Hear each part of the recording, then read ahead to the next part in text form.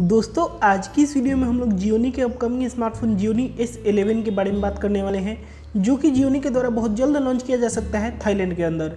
तो दोस्तों बने रहिए हमारे साथ। अगर आपने हमारे चैनल को अभी तक सब्सक्राइब नहीं किया है तो प्लीज़ सब्सक्राइब कीजिए और साथ में बेल आइकन को दबा दीजिए ताकि आप हमारे आने वाले सारे वीडियो को सबसे पहले देख सकें। तो दोस्तों चलिए आज की वीडियो शुरू करते हैं।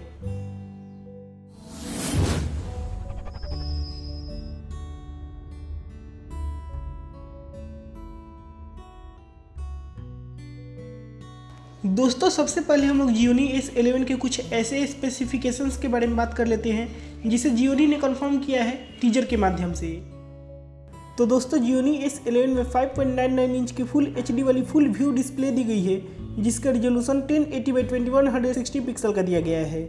दोस्तों बात करें कैमरा की तो जियोनी S11 में 16+5 मेगापिक्सल का डुअल रियर कैमरा दिया गया है, जो कि LED फ्लैश के साथ आता है, और साथ में 16+8 मेगापिक्सल का डुअल फ्रंट कैमरा दिया गया है।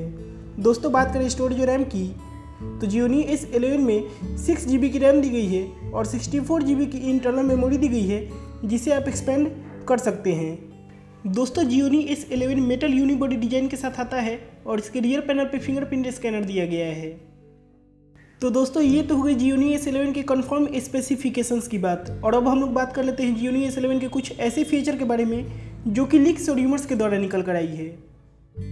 दोस्तों जियोनी S11 एक डुअल सिम डिवाइस होगा जो कि 4G वोल्टी को सपोर्ट करेगा, और ये एंड्रॉयड OS 7.1 यानी कि not out of the box run कर सकता है। दोस्तों बात करें प्रोसेसर की तो जियोनी S11 में मीडियाटेक का Helio P23 प्रोसेसर देखने को मिल सकता है, जो कि एक ऑक्टा कोर प्रोसेसर है। दोस्तों बात करें बैटरी की तो जियोनी S11 में 3600 mAh की बैटरी देखने को मिल सकती है, जो कि एक नॉन रिमूवेबल बैटरी होगी। तो दोस्तों यही कुछ इन्फॉर्मेशन जियोनी S11 के बारे में निकल कर आई थी। अब ऐसे में दोस्तों देखना होगा इसे किस प्राइस सेगमेंट में लॉन्च किया जाता है।